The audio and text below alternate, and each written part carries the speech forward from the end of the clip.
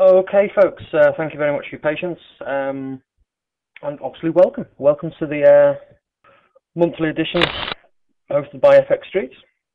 I'm going to do everything purely off the charts, just for a slight change. I've got several PowerPoint presentations and various things. It doesn't really get the message across sometimes, so I'm going to be doing as much as possible via the charts. Again, just the easiest way to illustrate things by showing you on a live chart usually, rather than showing you a static chart of the slide. So just a slight variation in the usual format for some of the more formal presentations that I usually do. And again, it's all going to be chart based this week, so nothing from a PowerPoint or a slide viewpoint. So what I'm going to be talking about in the first part, again, for most of you who have attended these sessions regularly, it's probably not going to be too much of a new revelation for you. But the second part, I'm going to be going into a lot more detail of the strategy side of basically putting all the essentials that I talk about into practice. Some things that I do want to talk about is just to highlight the tools that I use. I'm not using any mystical magic. There's nothing, revolutionary about what I do. I'm just using very, very simple tools, basic analysis tools, and applying them in a consistent and hopefully logical fashion. The only tools that I use, very simply, horizontal support and resistance, and Fibonacci retracements. That is all I use. Horizontal support and resistance, and what you can also see marked on my chart here is current day's highs, current day's lows, and previous day's highs. These solid red lines here, they're previous day's highs. That's automatically done by my charting software. Again, all I'm using is very, very simple analysis, nothing complicated. You don't have to be a guru in mathematics to understand what I'm doing. It's a very, very simple concept, and I'm using the very basics of technical analysis to trade consistently and successfully, and ultimately make some money. Right, so now that the preamble's out of the way, let's really get into the grit of it again. I'm going to literally start at the beginning in this part one, and then go into a lot more detail through the session of precise trading strategies.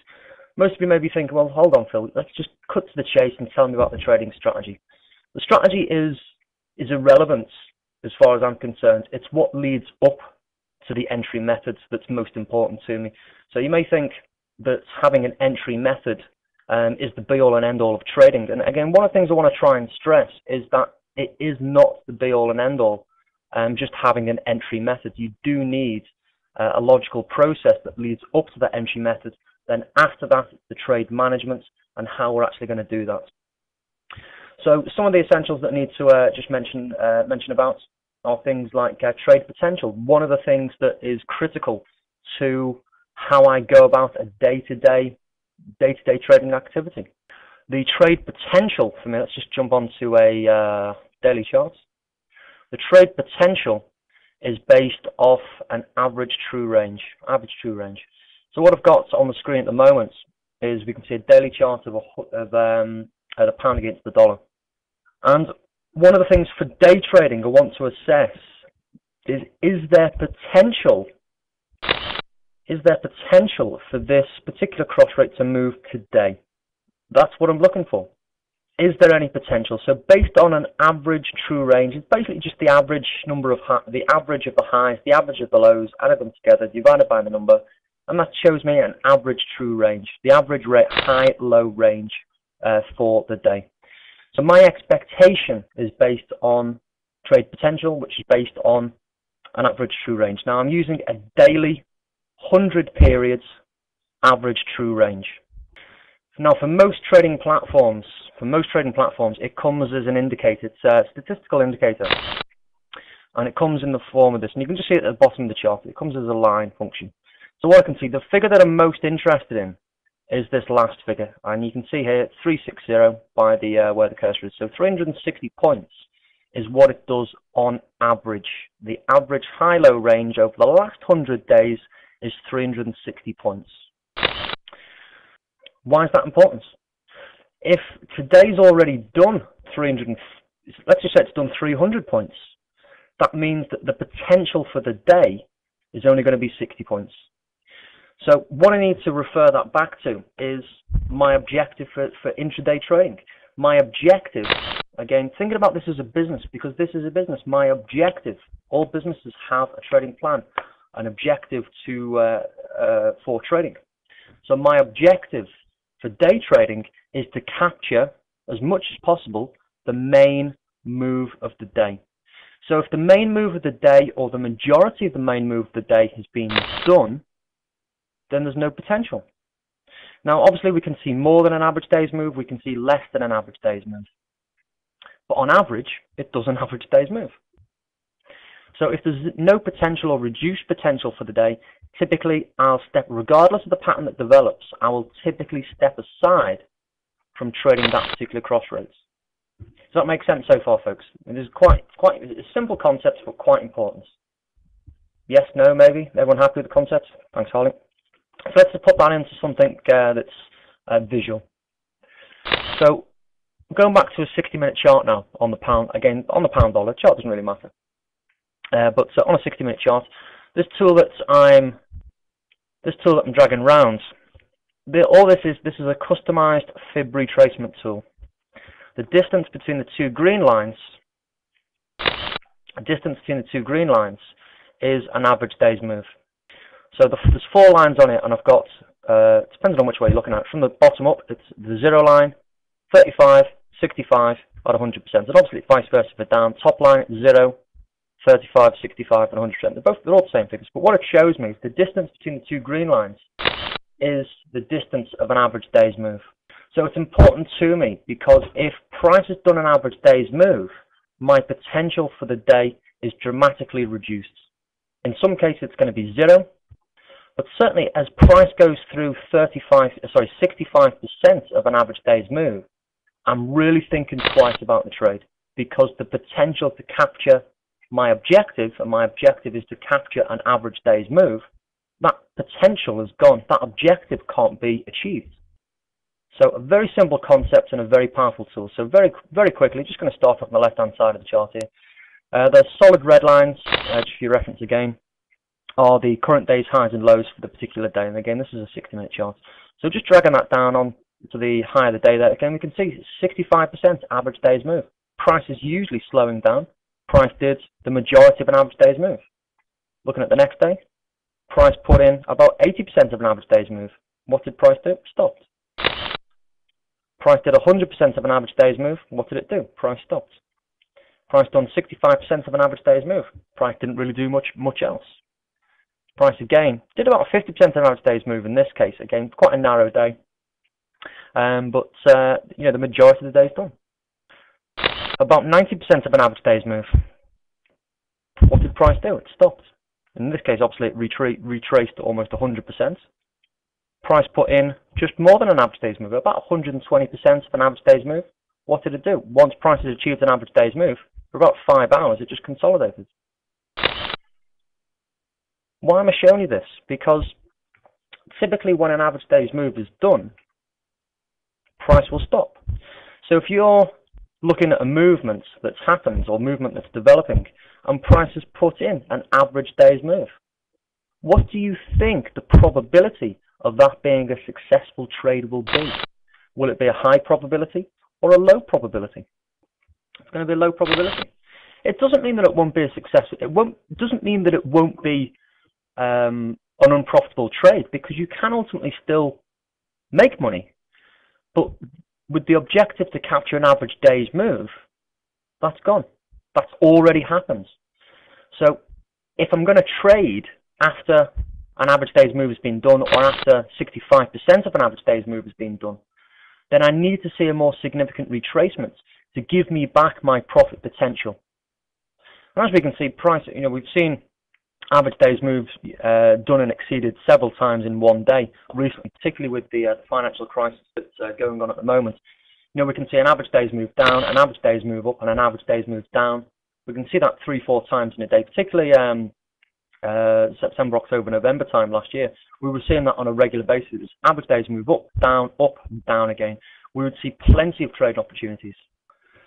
Not necessarily, Mike. I mean, if you look at some of the trading opportunities that have developed today, and again, we'll look at some of these. Look at some of these as well. The question, just for your reference, was: so this forces you to only trade in the morning, and the UK morning. Not necessarily, because what we can do is, or what we can end up seeing, is that some of the trading opportunities that are available, they might not present a trading opportunity till later on in the day. Again, yesterday was a pretty good example of that, where it was quite a long time before some of the cross rates started moving, and it was late on in the UK trading session that those movements eventually developed, and we didn't see those movements until near on the end of the UK session. So potential, very important, very simple at the same time. So basically, if an average day's move has been done, or the majority of an average day's move, will be as price exceeds 65%. I will certainly think twice about the trade. If 100% has been done, I'm stepping away. I'm waiting for a better trading opportunity. As simple as that. It literally is a good indication of when to trade and when not to trade.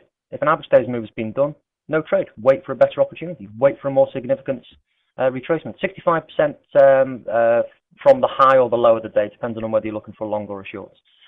To answer the question that was repeatedly asked, when does the day start? The day starts at, between 10 and midnight. Depends on your charting provider. Work with the data, with the platform that you have. If your charting starts at midnight GMT, work with that. If it starts at 10 o'clock PM GMT, use that. It doesn't make too much difference. Just have some faith in the tools that you're using. So I think Andrew's hit the nail on the head. Yeah, it's a reference point. It is a reference point. Right, so that's average day's move, folks. Question: if the dark nights, how do you calculate the average day's move? If you insert an indicator on your chart, on your daily charts, it's called an average true range indicator. At a very basic level, it's the average of the highs and the average of the lows. The distance between the average highs and the average lows is your average range, your average high-low range. What's custom fib setting? Again, I think you missed the points with custom fib setting. It's just the distance between the 0 and 100% line is the distance of an average day's move. So the difference between the 0 and the 100% line, if that's 300 points on an average day's move on the cross rate, then the distance between them needs to be 300 points. Just gives you a visual reference. No, just a question from Harley. Using the 15-minute charts, do you use the ATR also? No, I just look at the daily average true range. You can use them on other time frames, and people do. But if you use them on a 15-minute chart, you will get a 15-minute. Let's just give you an illustration. It will give you a 15 minutes average true range. So the average true range on the 15-minute chart, the average high-low range over the last 100 bars is 40 points. So you will see a difference average range, and it's relative to the time frame that you're looking at. Right, okay, so if there are no more questions on average true range. Right, okay, so let's think about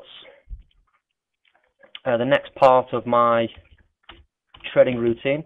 Now, again, a lot of you might have heard this before, the next part that I'm talking about. And I'm basically going to be talking about price action. Again, you can't hear this too many times. You can't hear this too many times. Price action at its most basic level is this, through the price on the right-hand side of your charts, it is the price fluctuations. Now, in its raw data form, that price that's moving up and down doesn't make too much sense. So what we do as human beings is we manage that data, that raw data, into manageable segments. Quite conveniently, modern technology does a lot of the work for us. So on a daily chart, this is still a daily chart, so on a daily chart, every price fluctuation is represented as a daily bar. Every price movement is represented. And the open, high, low, and close is obviously illustrated. Similarly, for a 60-minute chart, it shows the 60 minutes segmentation, and it will show all the price movements within a 60-minute chart. Still in its raw form, it doesn't make too much sense until we start to put some kind of structural framework onto the charts. So what we're going to do now is we're going to look at putting a structure onto reading price action, onto reading a chart. And for me, reading price action the way that I'm going to show you, it means that I don't really have to worry too much about a particular pattern's name Am I using Dow theory, Gann theory, Elliott wave? Is this particular pattern called a triangle? Is it head and shoulders? For me, it doesn't matter. It doesn't matter what you call it, because when price is making higher highs, higher lows, it's going up. When price is making lower highs, lower lows, it's going down. And when price is making neither new highs or new lows, it's going sideways. And it literally is as simple as that, folks. There's three ways the market can go. And again, the third and forgotten one is usually when price is range bound. Most people say that this is a 50-50 trading game. It's a coin toss. Price is going to go either up or it's going to go down. Well, that's true to a certain degree, but what a lot of people forget is that this market, or any markets, can go sideways. So it's not exactly a 50-50 guessing game, if you like. You're either going to win or you're going to lose. It's either going to go up or it's going to go down, because price can go sideways. So you've got a 33.3 recurring percentage chance of price going up, down, or sideways at any given moment in time on the chart. So what we're going to look at now is turning that raw data, this raw information, this raw chart, a clean chart, into something that's manageable, how we can actually read this and understand what's going on. So the first thing that I need to do is just put some definition. Let me just put candles on so it's a little bit more easier to view. So what we're going to do is we're just going to put some definitions on the price action to help us to interpret the three basic phases of what the market's doing. So a swing high and swing lows. When price is making lower swing highs, lower swing lows, it's going down. When it's making high swing highs, high swing lows, it's going up. When it's doing neither, it's going sideways. So what's a swing high? Let's put a definition on this. A swing high, for me, is a 3-bar combination. It's a swing high is a bar preceded and succeeded by lower bar highs. 3-bar combination. Everyone with that? A bar preceded and succeeded by lower bar highs. So it's a 3-bar combination. Conversely, for a swing low, a bar preceded and succeeded by higher bar lows. So I've now got a rule definition that identifies swing highs and swing lows. Does the chart make any more sense? No, because what we now need to do is we need to look at when the market is making lower swing highs, lower swing lows, when it's making higher swing highs, higher swing lows. Let's just start off on the left-hand side of the chart. All I'm going to do is mark off each and every swing and high-low combination. So I've got to again, start off on the left-hand side of the chart. So we've got swing high, swing low, swing high. Oh, just missed one out. So we've got swing low, swing high, swing low. So say what we see. Literally, just say what you see. High swing high, high swing low. Another high swing low, high swing high. Lower swing high, high swing low. So at this point of the chart that I've marked up, price is making high swing highs, high swing lows. Let's mark off a few more. So again, say what we see. We've got higher high, higher low. Oops, sorry, I think that's actually a higher high. I think I called that a lower high. So higher high, higher low, higher high, lower low, lower high. So from this vertical line here, this is the first point in time. When price goes below that lower swing low, and we'll go into more detail about what I term as a bias change, when the direction goes from long to short or short to long. We'll cover that in a little bit more detail in a moment. But what is price doing? It was making higher highs, higher lows, but now it's making lower highs, lower lows, higher low, higher high, lower low, lower high. So this is the first point in time that price is making lower lows, lower highs. So at that point of the chart from where the vertical line is, price is going down. That's a fact. You can't deny that. You can't deny that fact. Price is making lower highs, lower lows. It's going down. That can't be denied. So again, when price is making lower highs, lower lows, it's going down. When price is making higher highs, higher lows, it's going up. Sorry, question from the room. So if you don't get a consecutive swing high and swing low, you skip one of the swings. No, I mean, count them all. Did you see me ignore any of them? Sometimes you're going to get a swing high and a swing low develop on an outside bar. An outside bar is a bar that engulfs the previous high-low range of the bar. So sometimes you can get these swing highs and lows all on the same bar. Say what you see. Higher low, higher high. Higher low, higher high. Lower swing low, lower high. So price is now going down. So if you were trading with the trend, Would this be useful to you? Would it be useful for you to know this information? The phase of the market, is it trending up or is it trending down? Would that be useful to you? So let's continue with the price action sequence. So again, price is making lower low, lower high, higher low, and a lower high. So price is making higher lows and lower highs within the previous swing low and the previous swing high. So now what we're looking at is a phase on the market. Let me just scroll back so we can see what it would look like in real time. So price is making low, lower high, higher low, lower swing high. So at this point of the chart, price is making higher swing lows, lower swing highs within the previous swing high and the previous swing low. What does that look like to you? It's not making new highs on the move. It's not making new lows on the move. So it's range bound. Yeah, absolutely. Ed. So if price is range bound, we've now got the same definition. If price is making higher highs, higher lows, it's going up. Lower highs, lower lows, it's going down. When it's not making new highs or new lows, it's range bound. If you want to put the label on this, this is an asymmetrical triangle. Personally, I don't give two hoots what it's called. Call this a pink elephant for all I care. Yeah, absolutely trendsetter. You can call it a pink elephant for all I care. Knowing the name of the pattern for me, and it took me a long time to get my head around this, knowing the name of the pattern does not make you a better trader. Knowing what to do with the pattern does. So price is range bound. So at this point of the chart, price, I appreciate we know what happens with hindsight, but at this point of the chart, you've now got a confirmed range. Price is making lower highs, higher lows within the previous swing high and the previous swing low. So if you're a range trader, if you're looking to trade ranges, would that be useful for you? So now you've got a very simple rule definition for when price is trending and for when price is ranging. And you can then apply your strategies accordingly. When the market's trending, that's the time to use your MACD. That's the time to use moving averages. Price is trending. I don't personally use them. But if you did, that's the time to use them. So when price is ranging, that's the time to start thinking about range trading strategies. Buy support, sell resistance, use oscillators. Would that information be important for you? Do you think that would be useful to know which phase the market's in? Question from Fab. Can he still trade in the other time frames when it's range bound? Absolutely. We'll come on to that later. But yeah. Price can be range bound, for example, on the daily charts, but it can be trending on the 60-minute charts.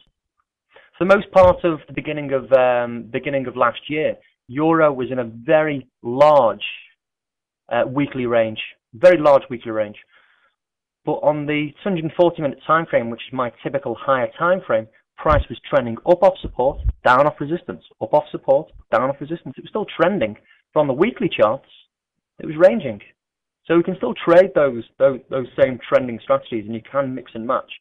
The important thing is on the time frame that you're looking at, is that you can identify what phase the market's in. Right, okay, so price is ranging very briefly, and then continued its downward momentum. Price making lower lows, lower highs. Once again, price made low, lower high, lower low, lower high. So high lows, lower highs within the previous swing high and the previous swing low. Again, price is range bound. Now let's think about when the market turns. When does the market turn? So it's great knowing that price is trending. It's great knowing when price is ranging. But what about when price turns? How do you determine the first point in time that a new trend could be established? How do we determine that? Well, very simply, we can follow the same rule definitions, the same rules apply. Let me just, I've got some charts prepared. The same rules apply. Here's one I prepared earlier. Right, so the same rules apply. When price is making higher highs, higher lows, it's going up.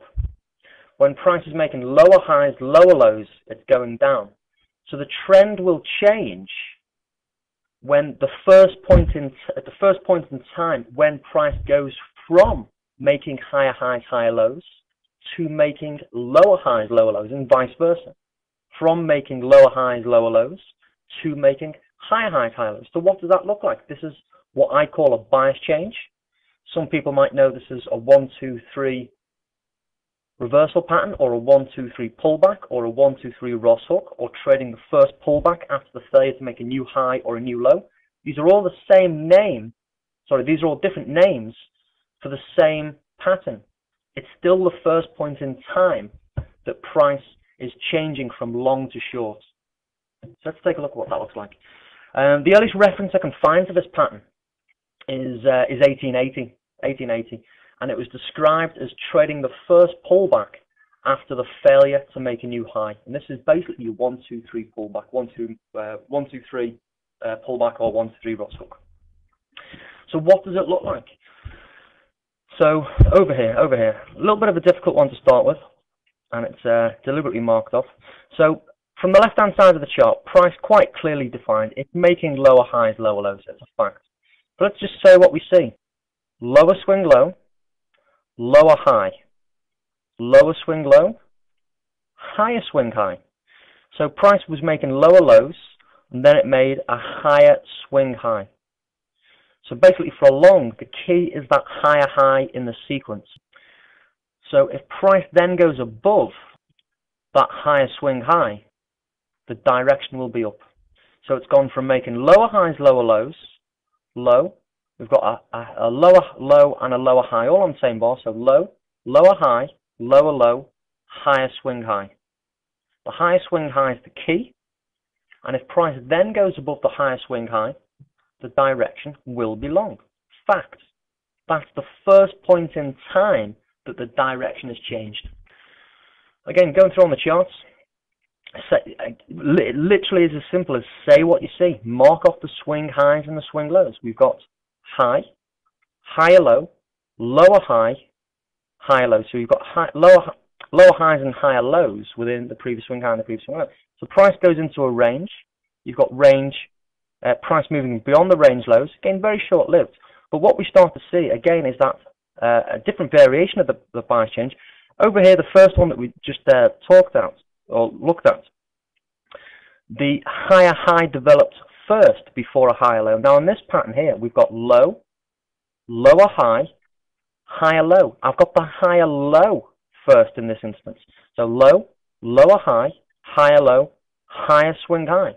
So if price goes above that higher swing high there, the direction will be up. And again, it's just resuming going up in this case. It's already been established as up. So again, say what we see. Higher low, higher high. It makes a lower low. So higher low, higher swing high, lower swing low. In real time, you're looking at this chart. If price had gone below that lower swing low, price had gone below the lower swing low, you'd have a short direction bias. That didn't trigger. So until a new direction is established, the previous direction stays in force. Is everyone still with me on this? Everyone understand the concept? I'm going to go through some more examples, but this is really the key and the core of everything I do. Any questions so far? Any questions? I've not got them all marked off, as you can appreciate. I've got the turning points marked off. What about the previous swing, guys? You've got high, high, higher, low, higher, high, lower, low. If you want to be pedantic, still the same sequence. Yeah, that might be one way of viewing it. I'm not sure how you pronounce your nickname, Ihor. Why not use trend lines? Interesting point. Trend lines are made dynamic. There's your trend line. Trend is up. Yeah? From trend line analysis, trend is up. Trend line gets broken. But hold on. Price action is telling me that the direction is still up. And it resumes that uptrend. So in this case, the trend line was wrong. So why not use trend lines? They're too dynamic for me, I find. Price action will tell you everything you need to know. Right, okay, let's continue with this. The sticking point for most people is when the change happens, when it goes from long to short or short to long. So again, just say what we see. High, a low, higher high, lower low. Price didn't go below the lower swing low. No direction bias, so price is still in an uptrend. It has made a lower low movement and a lower swing low, but until a new direction is established, the direction is still long. A lot of people will probably get caught out trying to sell this. A lot of people are trying to get caught out trying to sell this, and then be shocked when it rallies. But price is in an uptrend. That's a fact. You can't deny this thing. It's in an uptrend. It is making high highs, high lows. So again, higher high, higher low, higher high, higher low, lower high, lower low. So what we've got there, what we've got here, again, higher high, higher low, lower high, lower swing low. So if price goes below the lower swing low, I'll have a newly established direction to the short side. Now, when will this pattern void? So the next consideration is, well, what if the bias change doesn't trigger? When does the bias or the potential direction bias change, when does that potentially new direction, when does it void? So the next part is, when do these patterns void? For me, the highest point of the pattern will void the trade. So the highest point of the move is there, that last higher high. Higher low, lower high. Lower low is going to give me a new directional bias. The highest high on the pattern is going to void it. So not only, and we'll see this when we look at the trading trading with this pattern. So just looking at this from a direction point of view at the moment, we can actually trade with the same pattern, and we'll look at that later as well. So when will the pattern void? The pattern will void when price makes new highs on the move. So high low, high high, high low, lower high, lower low. Direction bias very briefly established. Price makes a higher high on the movement. Price doesn't breach the higher swing high. It makes a lower swing low. So if you're trying to sell this, you'd be looking for shorts. Perhaps very brief thinking about longs as the potential swing high develops. As the swing high develops, price doesn't go above the high swing high and resume the uptrend. So what we see, higher low, higher high, lower swing low. So in this case, we get the lower swing low first. Lower highs developing, new direction bias is established. Does it matter what time frame we trade? No, this is literally price action, just reading basic price action, pure price action reading. There's nothing more complicated to it than what I've described. It does take a little bit of practice to get used to, particularly the turning points. And anyone who uses this philosophy, this view, you know, you can be very, very successful just with this alone. You can turn this into a trading strategy, very, very simply. And it doesn't really matter what time frame you use it, and it'll work on 8 to 9 tick charts, which is what I use on currencies. 1 minute, 5 minutes, 10 minutes, 30 minutes, an hour. We're looking at this on the 240. We've looked at it on the daily. It works on the weekly. It works on the Dow, the IBEX, the FTSE. It works on the S&P. It's price action. Very simply, when price is making high swing highs, high swing lows, price is going up. Fact. When price is making lower highs, lower lows, price is going down. Fact. When it's not making new highs or new lows, it's range bound. That's also a fact. And these are quite clearly seen on the chart on any time frame that you look at. These are, you know, price action facts that cannot be denied. So Ralph, again, interesting comments. Understand the bias, but determine how to use this for trade entries is what you find difficult. That's something we'll look at again in part 2 of the price action, part 2 of the training sessions.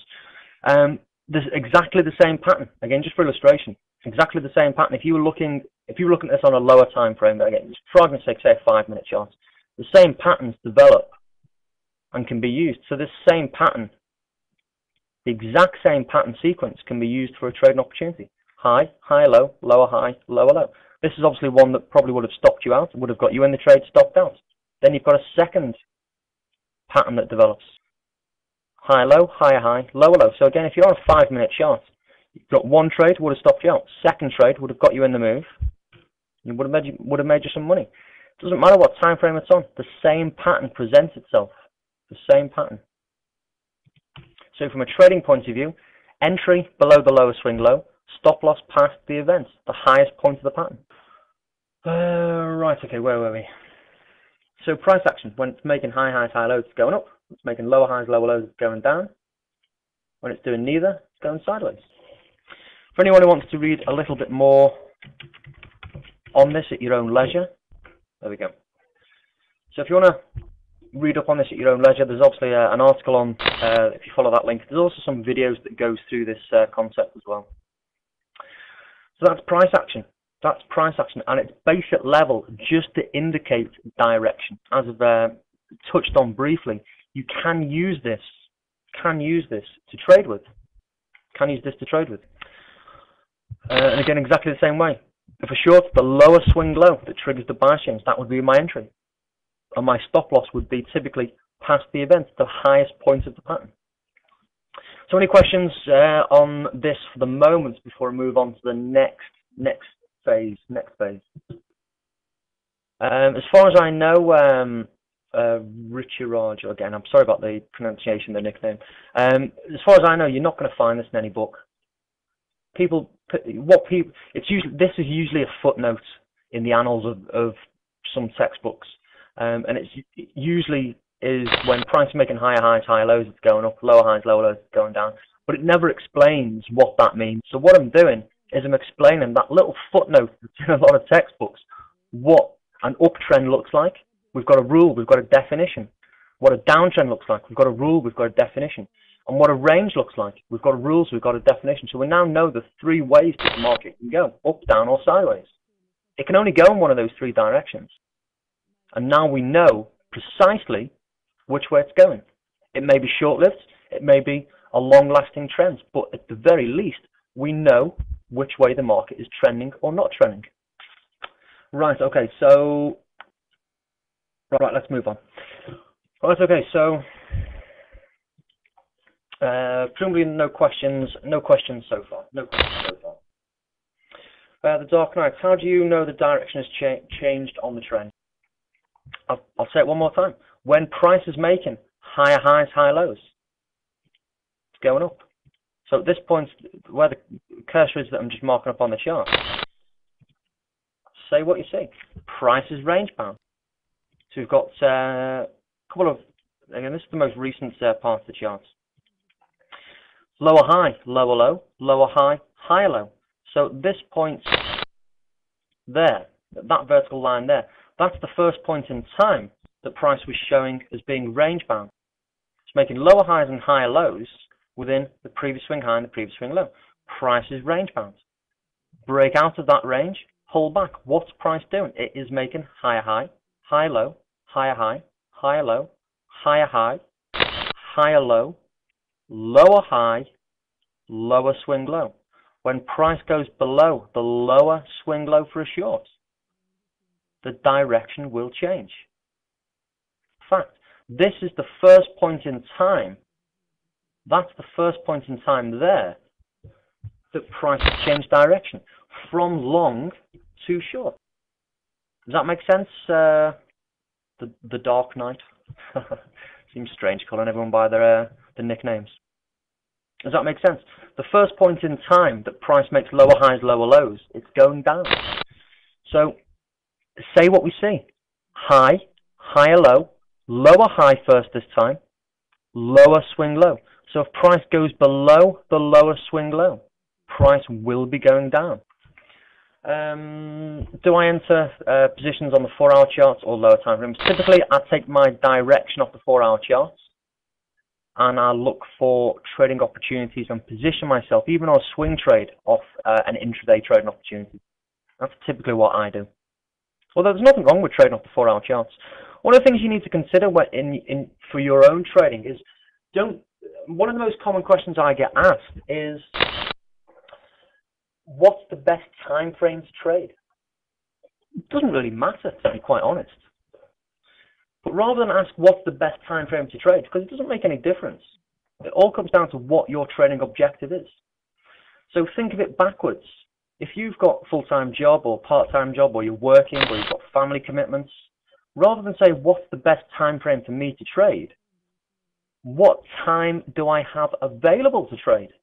If you've got a full-time job and you've not got access to, say, a computer regularly through the day, then trading, you might be able to check your charts for 5 minutes every hour on the hour. So realistically, your lowest entry time frame would be a 60-minute chart. You've got 5-10 minutes every hour on the hour just to have a quick look at the charts.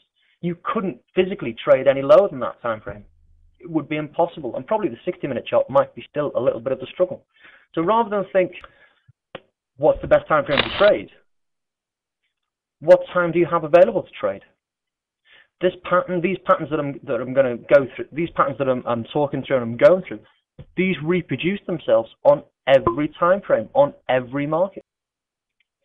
Right, is everyone happy with the turn and the bias change, the 1, 2, 3 pull? This is really the sticking point. I want to make sure everyone understands this bias change part, because if you're going to have problems with this, this is the turning point is when you will have problems. But if you very simply just count the sequence of events, I can't really stress this enough. Say what you see on the chart. Mark off the swing highs, the swing lows. Particularly while you're learning, it's good to give yourself a visual reference. Say what you see. What is happening? High, high, high, low, high, high, high, low, high, high. Then we've got high, high, high, low, lower, high, lower, low. That's short. Opposites are long. Price is range bound, making high lows, lower highs within the previous swing high and the previous swing low. Price is range bound. So if it's range bound, I'll be looking for a breakout of the range, or I can start to apply ranging strategies. So again, just at the very basic level, we've got the price action sequence. When it's going up, it's making higher highs, higher lows. When it's going down, lower highs, lower lows. When it's doing neither, it's range bounds. The turning point is when it goes from making higher highs, higher lows to lower highs, lower lows. The first point in time that it makes lower highs, lower lows, or lower lows, lower highs, is the first point in time of a newly established direction bias. What else was I going to say? We've also talked about average days moves, average true range.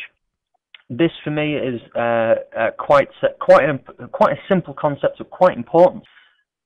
What I'm looking for is potential. I get asked a lot about risk-reward ratios as well. Risk-reward ratios. Look for trade of 3-to-1 or 2-to-1 minimum risk-reward ratio. Well, hold on. Risk-reward ratio. For me, again, quite a contrarian view. I'm not concerned with risk-reward ratios on a pattern. What I'm looking for is, does the trade have potential? A lot of the patterns I trade have quite a low risk-reward from the actual pattern's point of view. They've got a very low risk-reward ratio from the pattern's viewpoint. The range breakout pattern, depending on how you manage to trade, the textbooks basically say it's a 1-to-1 risk-reward ratio. At worst, at best, it's a 2-to-1 risk-reward ratio for the range breakout pattern. Again, we'll go through that in just a moment. What I'm looking for is to use these entry patterns, these entry triggers, as a trigger into a larger movement. That larger movement is based on an average day's move. If an average day's move has been done, the potential to achieve my objective to capture that average day's move has been done. There is no trading opportunity. Wait for something better to come along. So is everyone happy behind the concept of some of the essentials? All I'm using is literally support and resistance, basic support and resistance. I'm using fibs, which we'll look at in the second section. We'll look at the range breakout next.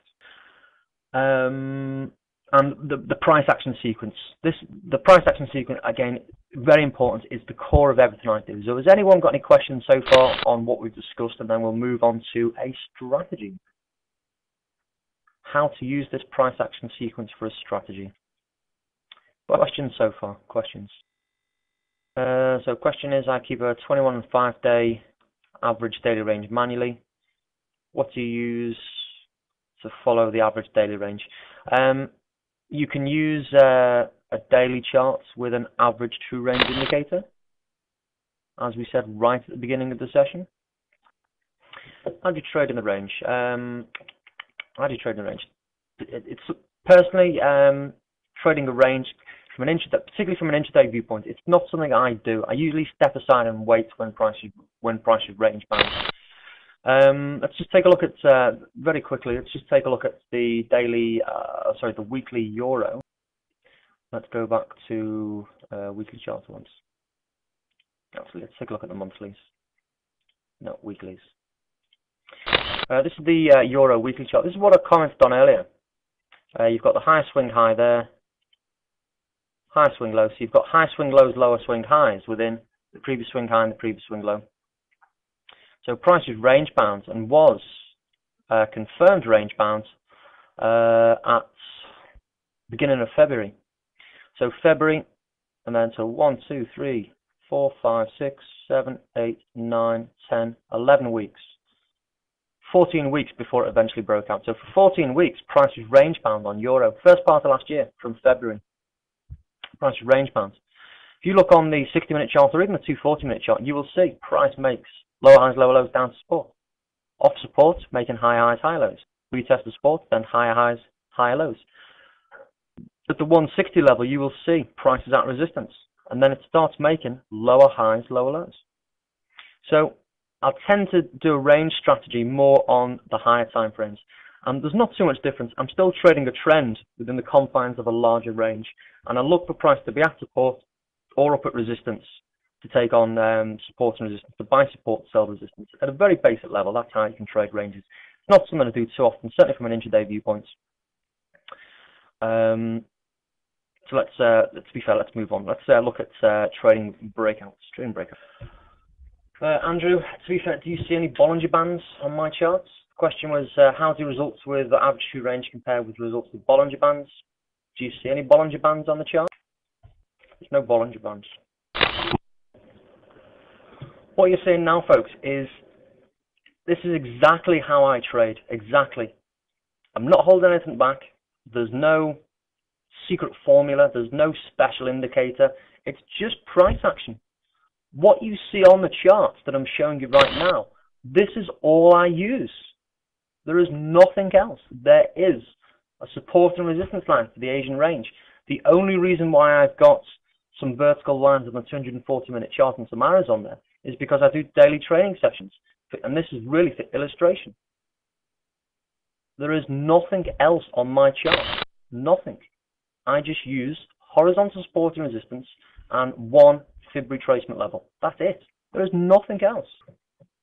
And if you don't have access to 8 to 9 tick charts, use a 2 or a 3-minute chart. That will give you a similar effect, preferably a 3-minute chart. If you don't have 8 to 9 tick charts. Right, okay, so let's move on.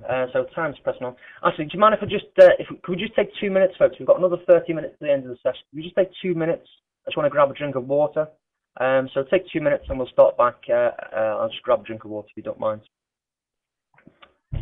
Okay, thank you very much for your patience there, folks. I just needed to grab a drink of water. My throat's terribly hoarse at the moment. Firstly, thanks for your patience. So back on the question, how do you use Forex trading sessions in your breakout trading? We're going to talk about breakout trading now. So we've now armed ourselves with some basic interpretation of the charts. We know about the potential, how to assess for the potential for the day. We know how to assess whether price is trending or whether price is ranging. And we can now think about how to put that knowledge into a strategy that can be used for trading. So one of the patterns I'm going to talk about, which has developed quite a lot today actually, so we've got some really, really good real-time examples of this from today. We're going to be talking about breakout trading opportunities, breakout trading. So the first thing that I want to do is to be able to identify a range, but not just any range.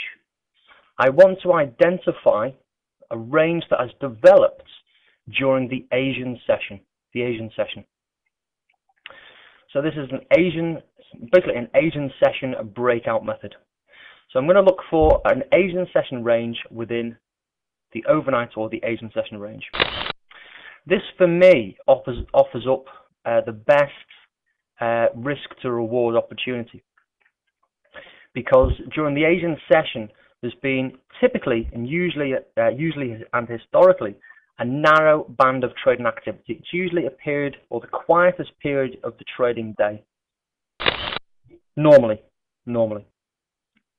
So usually during the Asian session range, price will consolidate, usually in about 30 to 35% of an average day's move. So this offers about 60 to 65% as potential.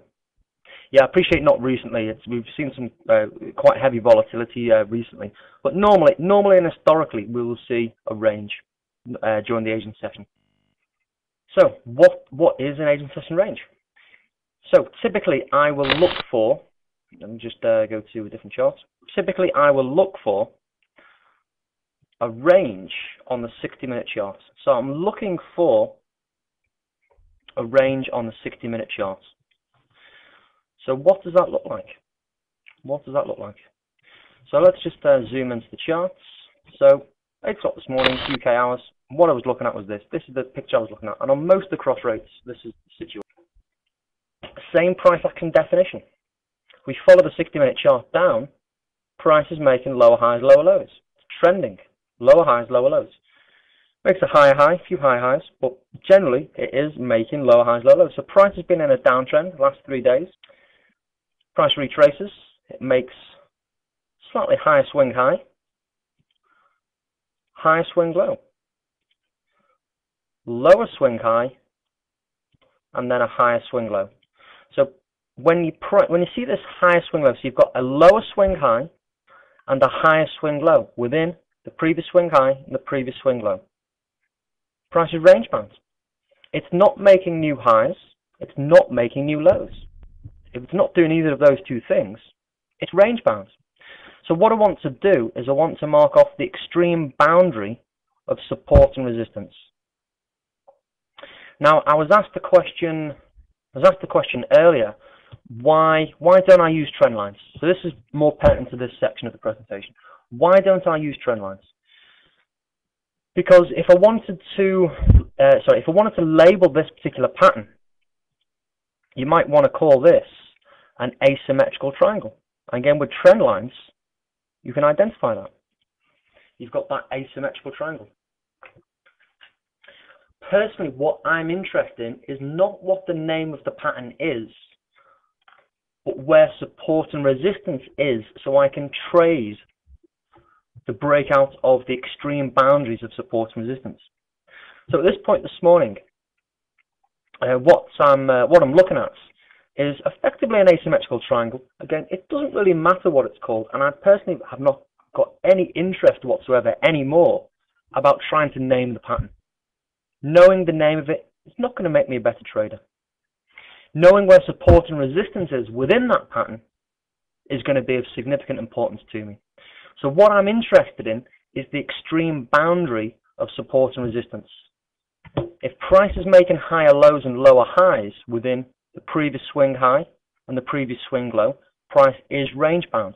I'm going to mark off the extreme boundaries of support and resistance. That is where price is contained. Fact.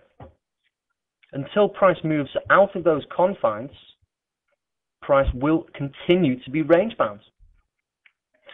So as the chart unfolds, why don't I use trend lines? Well, price can obviously break that trend line and you can get an earlier entry. Nothing wrong with that at all. But one of the things that we can see, I'll try and find a more decent example in a moment. But price can drift through the trend lines. Again, think about how the chart is constructed. Think about how the chart is constructed. On this time frame, I'm looking at a 60-minute chart now. Every 60 minutes, a new bar will develop, regardless of whether there's been any price movements at all. A new bar will develop. So if price is not moving, if price is literally stood still, in 1 hour's time, a new bar will develop. If price still isn't moving and it literally does not physically move, a new bar will develop in 1 hour's time. So price can effectively drift through, just by the way that I cut the data up on the charts, by looking at 60-minute charts, price can move through the trend line without actually being a trend line break. Now another possibility, let's take a look at Eurodollar for this actually. Another possibility is that price can evolve into something else. So again, we've got Eurodollar. Price made swing high, high low, lower high, higher low within the previous swing high. So it made lower highs and higher lows within the previous swing high and the previous swing low. So again, why don't I use trend lines?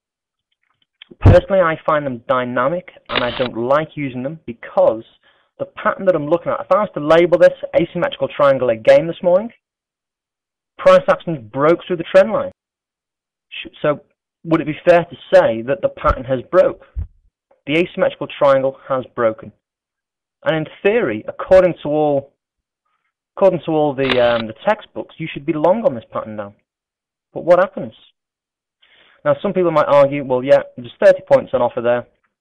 You could have traded that up to the next level of resistance, or with trade management, you would have stopped out, or it's a false breakout. But at this point of the chart now, is that looking more like an asymmetrical triangle?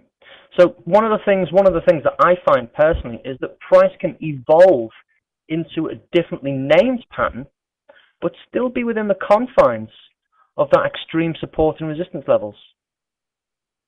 Yeah, I mean, for me personally, I'm looking at the extreme boundaries of support and resistance. So for me, this is still consolidating. At this point of the chart, still consolidating, still consolidating, still consolidating. There's the breakout move, breakout, and price is just pulling back now. So the breakout level is through the extreme boundary of support or resistance. Typically, I'll identify a range on a 60-minute chart and look for this price action definition. Lower highs, higher lows within the previous swing high and the previous swing low. That's my range definition. And if you look on any of the 60-minute charts today, you will see pretty much exactly the same picture on most of the charts today. Most of the charts. So how do I trade this? So now with the price action definition, I've got that definition for a range. I want to see this consolidation, this range, the Asian session range. I want to see that in the top third or the bottom third of the previous day's high-low range. The previous days you can see with these solid red lines, and these just mark off the previous day's highs and lows. So I want to see the Asian session range, the consolidation, if it develops, in the top third or the bottom third of the previous day's high-low range. So that's rule number one. So identify the range. Is it in a good location? A good location, top third or bottom third of the previous day's high-low range. If it's in the middle third of the previous day's high-low range, typically what will happen is we will see an extended consolidation, and it's usually a good heads up, a good early warning, if you like, to a potential larger consolidation that is yet to develop on the 240-minute chart, which is my higher time frame. So if the range, the Asian session range is in the middle third of the previous day's high-low range, it's a step-aside situation. And if that was the case, use the previous day's high-low range as my long and short trigger levels. Does that make sense? Everyone happy with the logic there? I think we had an example yesterday. Let me just get you an example. No, just trying to remember where it was. Consequence. Right, so basically, identify the range, typically on a 60-minute chart. Is the range in a good location? I'm looking for that Asian session range at the top third or the bottom third of the previous day's high-low range.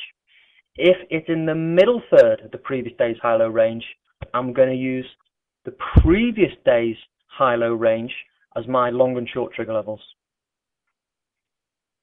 So, range, identify it. Is it in a good location? Yes or no? What comes next? We've already mentioned it, but what do you think would come next? I've identified a range. It's in a good location. What's next? One of the very first things we mentioned.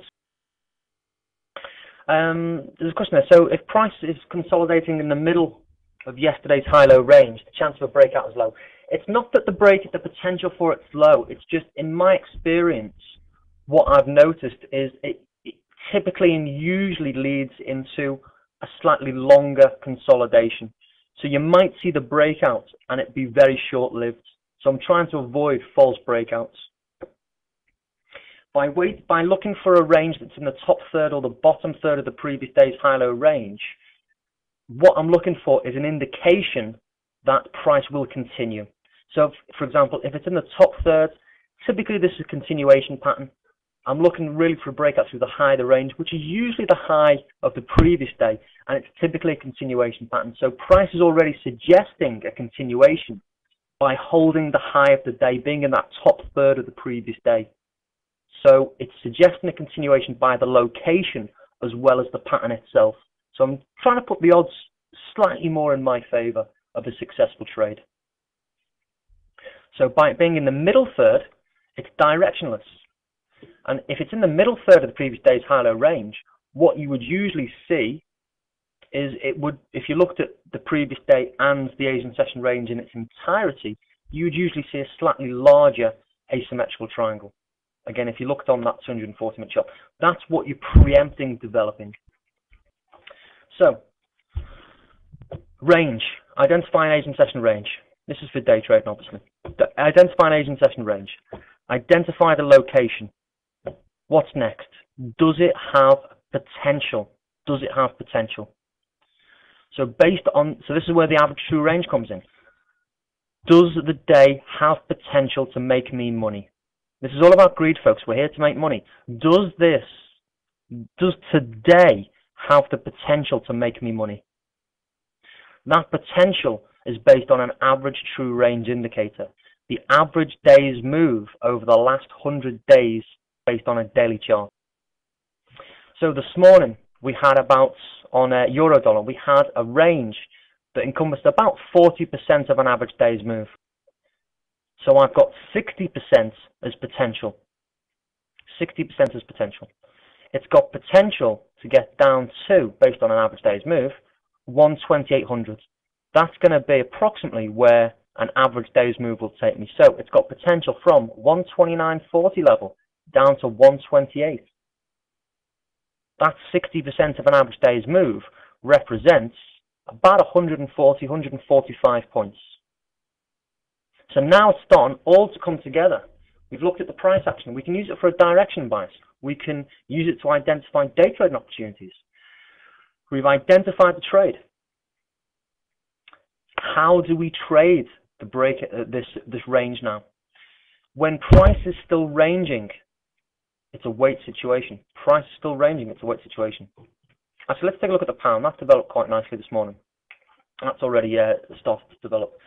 So when price is pound yen.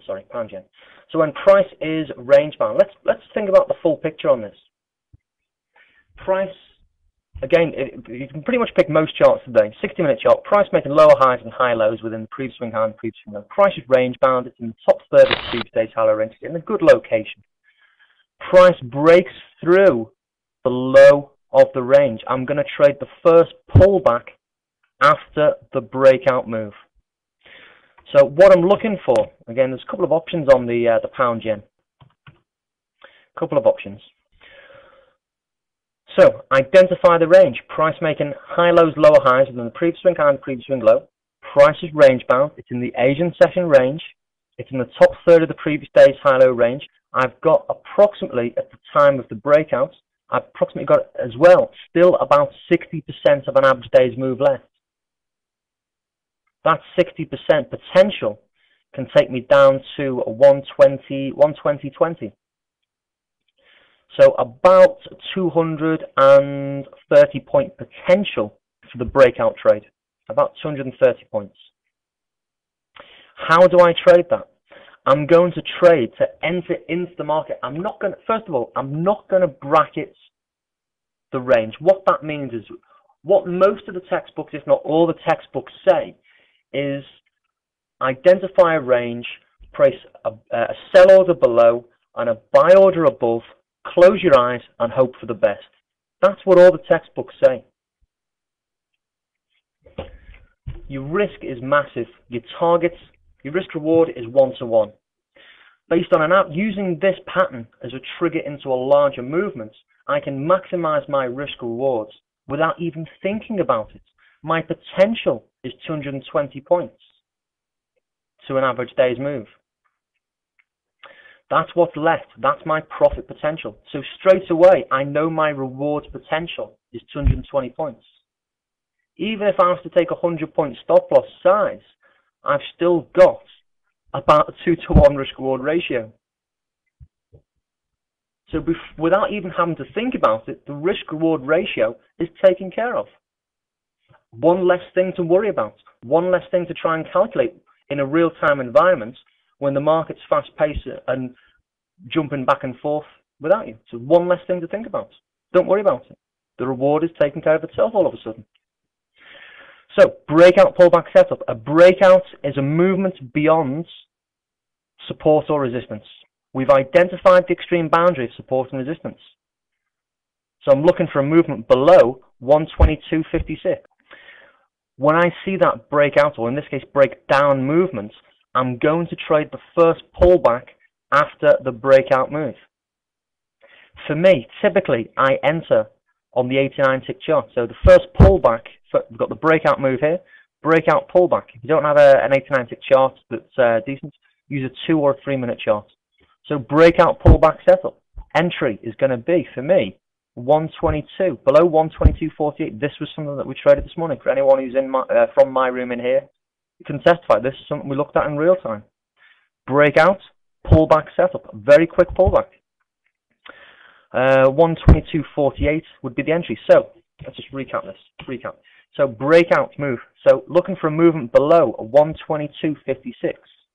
Price moves down, breaks through that 122.56. Going to go through this one bar at a time. Breakout, a pullback. What is a pullback? Everyone says trade a pullback. What is a pullback? A pullback is the first bar not to make a new bar low. Guess what another way of saying that is? It's a swing low. It's a bar preceded and succeeded by higher bar lows. We've already worked this out with the price action sequence. Can you see now how it's starting to fold into it? All these elements starting to fold into each other. I'm looking for a lower swing low on my entry time frame that's below support low. That is going to be my entry trigger.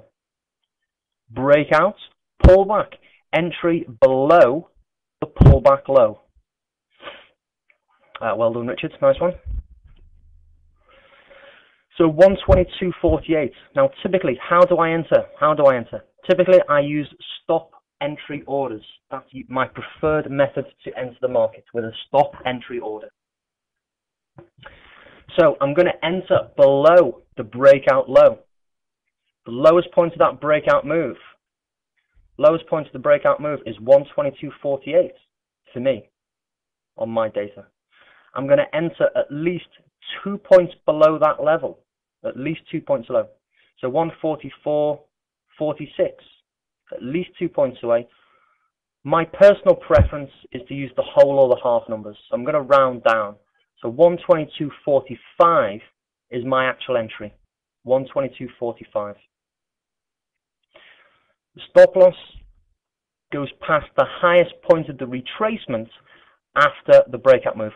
Now, this is an unknown factor in real time as the chart develops. On some of the more deeper retracements, the stop loss is undetermined until after, or it's not confirmed until after the trade is triggered.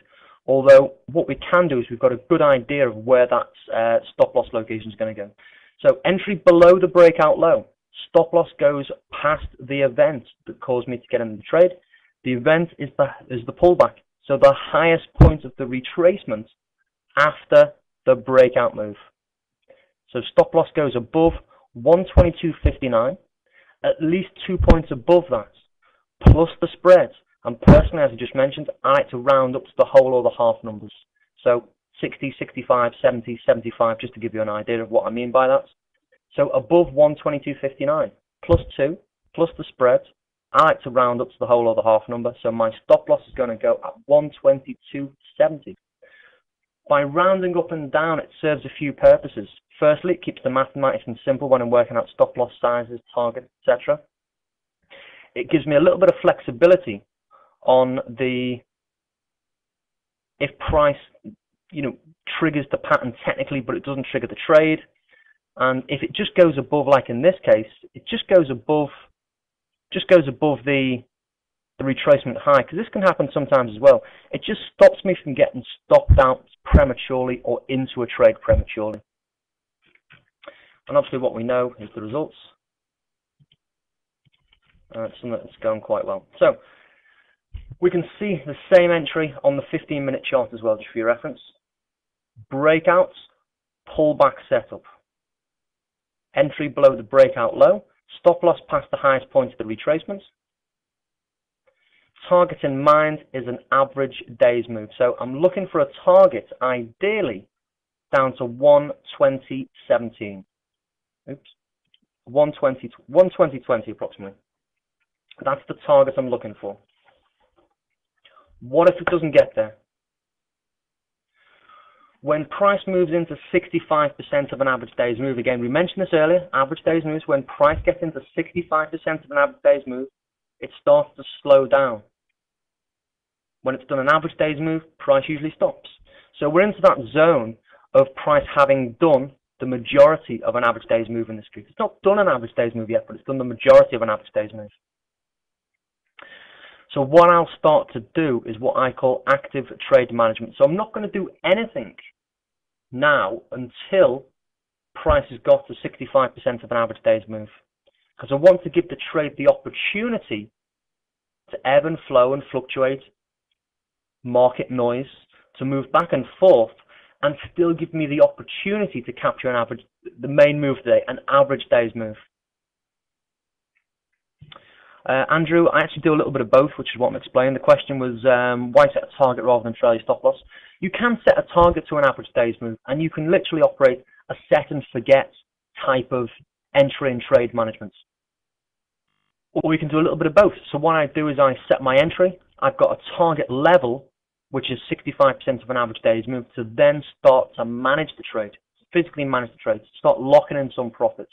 So when 65% of an average day's move has been done, I will then start to lock in profits, and I will trail my stop loss behind the second previous swing high. And I'm going to go through that in more detail on the second part of the presentation, part 2 of the presentation.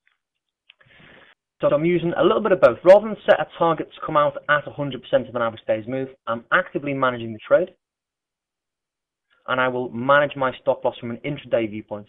This gives me the opportunity to lock in profits if price doesn't reach 100% of an average day's move, and it also allows me to try and trail in a logical and consistent fashion my stop loss when price exceeds an average day's move, trying to take advantage of the low volatility days to lock in small profits, and to take advantage of the high volatility days when price explodes.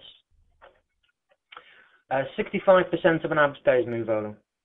So 65% of an average day's move from the day's high for shorts, from the day's lows for longs.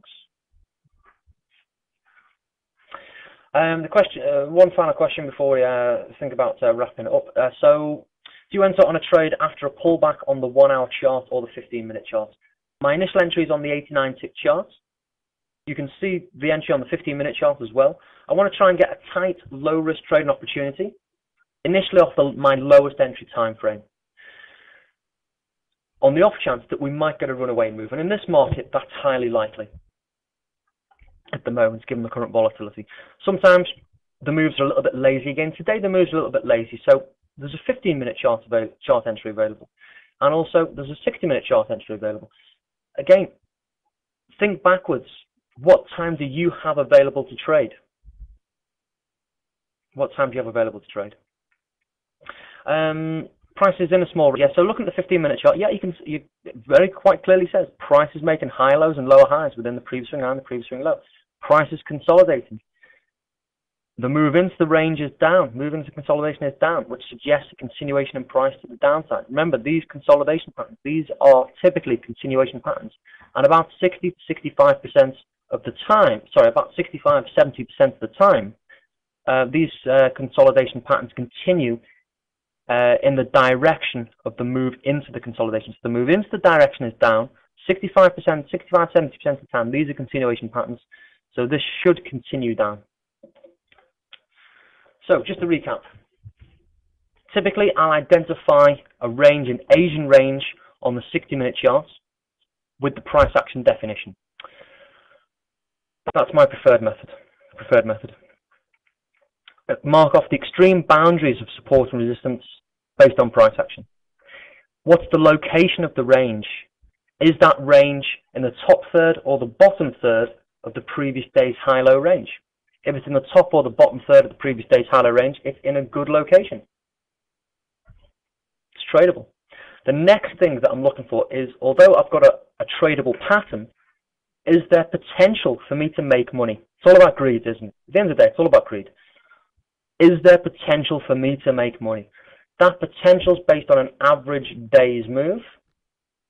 If prices exceeded an average day's move, no trade. Even if price is range bound, no trade. If price has done the majority of an average day's move, I'm thinking twice.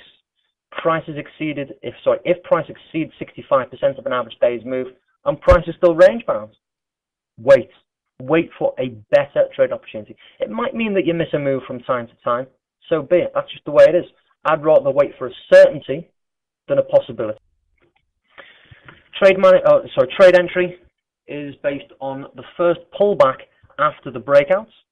Stop loss goes past the highest point of the retracement after the breakouts. Targets and trade managements. I'm looking for 100% of an average day's move, ideally. When price gets into 65% of an average day's move, I'm starting to actively manage the trade, which I'll go through in the second part of the session, in a logical and mechanical fashion using the price action sequence behind the second previous swing high for shorts and swing low for longs. Right, folks, I think that's it before we call it a day for the session. Harley, if you go to my website again, if you follow any one of those links on the top left hand side, you'll see live room or live training room results. There's a breakdown of every trade I've done there. But that's it, folks. That's basically the price action sequence, assessing for potential, and a breakout strategy. Have a look at any of the charts today. Most of them have developed this particular pattern today. Look for the direction bias on 240-minute charts. Trade the direction of the breakout in line with the direction of the trend. So, for example, pound yen, direction is down, price making lower highs, lower lows, short breakout pullback setup, looking for an average day's move. Simple as that, folks. And I'll see you, hopefully all of you, in part 2.